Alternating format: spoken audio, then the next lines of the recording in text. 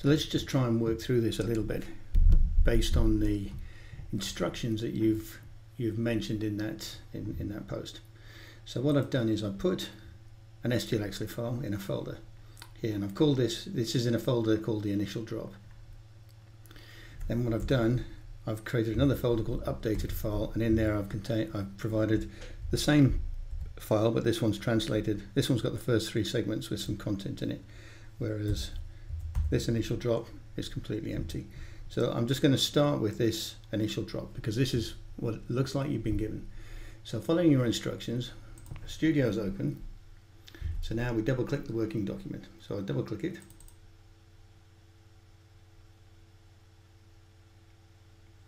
Notice what's happening while I'm doing this. Studio's doing a bit of work here.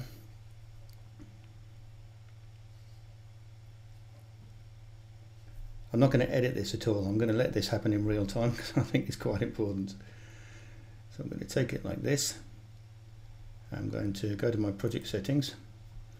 Let's use a translation engine.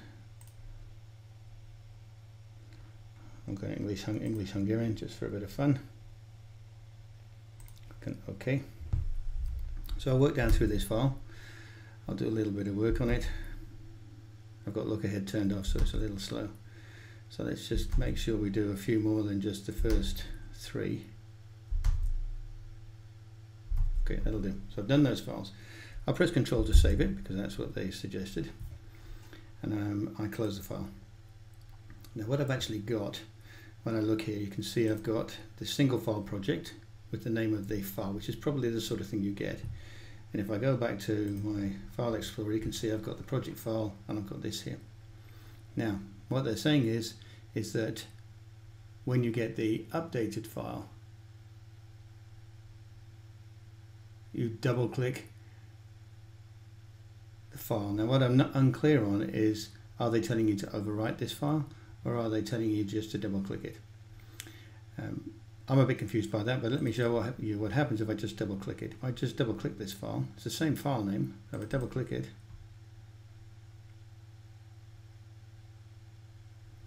Studio is going to go through a few motions here.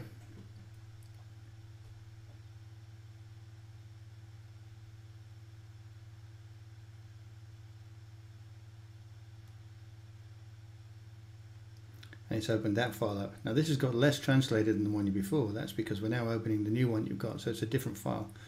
But an important thing to note here, what also has happened, I go to my project settings, I've no longer got my machine translation engine here, and actually if I'd created some settings in here, or some verification settings, if I'd gone through and specified something particular in here, none of those will be there either. You will have just lost all of these because you're now starting again with whatever updated file that they gave you.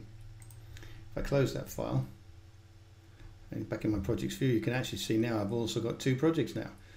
This is the one now because this is the active one. So just let me delete that a second.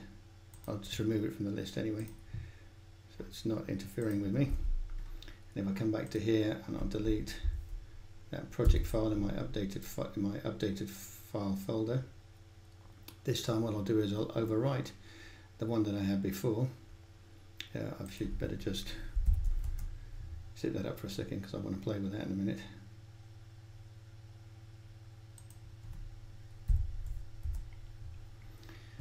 So what I'll do is I'll take this one and I'll copy it over into the other side and overwrite the one that's there. So this now should be the updated one, and if I double click this one,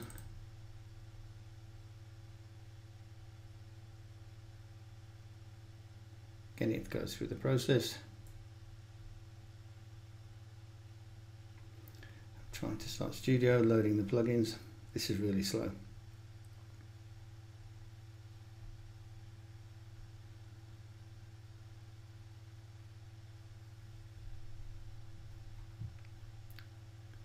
The 3 files are there, so it's overwritten it, so that's good. If I go to my project settings, I've also lost my project settings, which is really bizarre. If I go to here, and I've got another program here, another project again. So this is why I would not follow that logic. I think it's crazy, and you're going to end up with potentially loads of projects and things all over the place. So let me just start again. I'll leave that updated file there, we'll play with that in a second. Let me just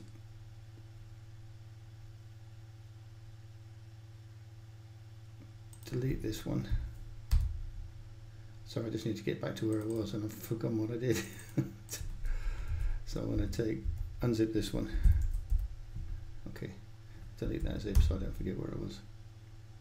Okay, and if I come to here, just open that a second. Let me just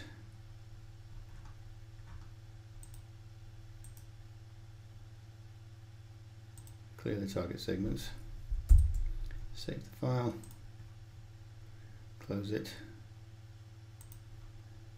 and remove it.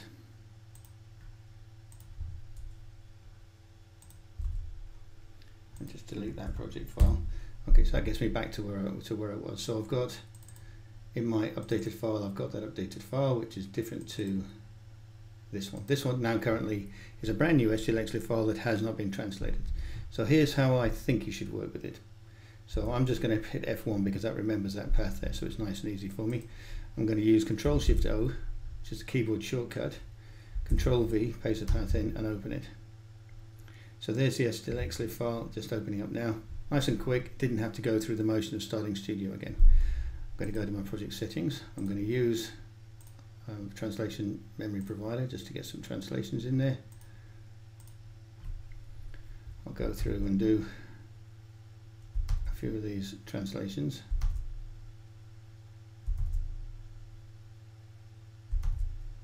More than 3 anyway, that's the important thing. And I'm going to Control S to save it and close. Now this folder here, Bigger Test, this contains that project, and in here I've now got the project file that relates to that. I can now forget this file here, just for the time being anyway. If I want to come back into that file, I don't double click that one, I just open the project, double click the file. So that's quick and it's exactly where I am, and in my project settings I've still got the project settings which I'd set previously. If I get an updated version of this file, and keep in mind that the updated one I'm about to use here has got less in it than the one I've just translated, I just want to demonstrate the difference. If I come here now and I take the updated file and I just, in fact what I could do is I could take this one, rename it and just say orig. I could overwrite it, but I don't need to, and copy this one in. So I put the updated file in the same folder. I now come back to here again, and when I double click this file, what I'm going to see is the updated file. Really quick, it opens up and I go to the project settings and the project settings are still there. So I would never double click the files in File Explorer. I would always work from within Studio because there's a lot of additional information that Studio holds linked to that project, and you only want one project, you don't want multiple projects. So if they're going to keep changing the file all the time but the file name is the same, I would just replace the file that's in there, and you could rename them with some sort of a numbering system. It could be drop 1, drop 2, drop 3, drop 4 for as many different versions as you get, and then it even allows you to keep the history of the file. There are other ways to track history, but that's a simplified way of doing it, and that is the way I would work, and that's why I wouldn't use the method that has been described to you. I hope that helps and I didn't waffle too much.